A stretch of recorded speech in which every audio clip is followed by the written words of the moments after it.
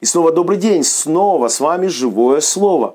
Друзья, мы читаем на этой неделе книгу Притч, 3 глава. Мы прошли уже первые 2 стиха, и хочу, чтобы мы с вами сейчас в этой программе поразмышляли, порассуждали над 3 стихом 3 главы.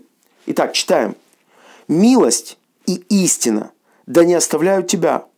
Обвяжи ими шею твою и напиши их на скрижали сердца твоего». Вы знаете, я думаю, что в этом стихе сокрыты очень глубокие и большие обетования. 2 слова – милость и истина. Милость и истина. Милость и истина. Истина, она относится к нашим взаимоотношениям со Христом. Истина – это о Божьем Слове. Но когда речь идет о реальной жизни, в которой мы с вами живем, друзья, мы не можем просто цитировать Божье Слово, ходить и наизусть говорить какие-то стихи людям. Бог говорит о милости. Что такое милость? Это состояние нашего сердца. Это состояние, когда наше сердце, оно способно пропускать через себя ту истину Божьего Слова, которую мы читали. Вы знаете, когда Иисус был на этой земле, Он очень много проводил времени, как ни странно, находясь с фарисеями и книжниками. Безусловно, мне кажется, что Он не очень радовался этому времени, оно не было самым приятным, но Он много с ними разговаривал, Он много с ними говорил.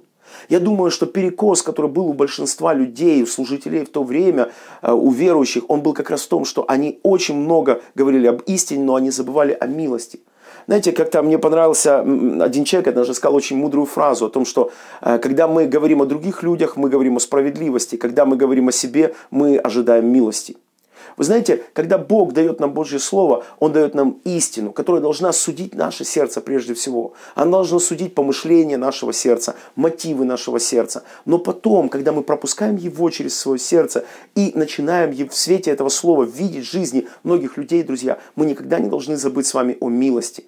Милость, друзья, по отношению к другим людям, она оживотворит Слово Божье прежде всего в нашем сердце. Оно даст нам понимание Слова Божьего таким или такого Слова Божьего, как оно есть, каким оно было и есть в сердце Бога. Потому что в сердце Бога есть справедливость, но есть также и любовь. Его любовь, она безмерна, она бесконечна, безгранична, но она также и справедлива и верна. И я думаю, что вот эти 2 слова из этого простого стиха, если мы будем с вами над этими словами размышлять, я думаю, что она настроит наши сердца, она приведет наши сердца вот в то прекрасное состояние, когда действительно, друзья, мы сможем просто быть одетыми в истину Божьего Слова, ходить в ней, наслаждаться ею, насыщаться ею, наполняться от этой истины. Я обязательно хочу вам сказать, что Бог будет благословлять вашу жизнь, если в вашей жизни будет милость и истина и милость. Мы увидимся с вами завтра.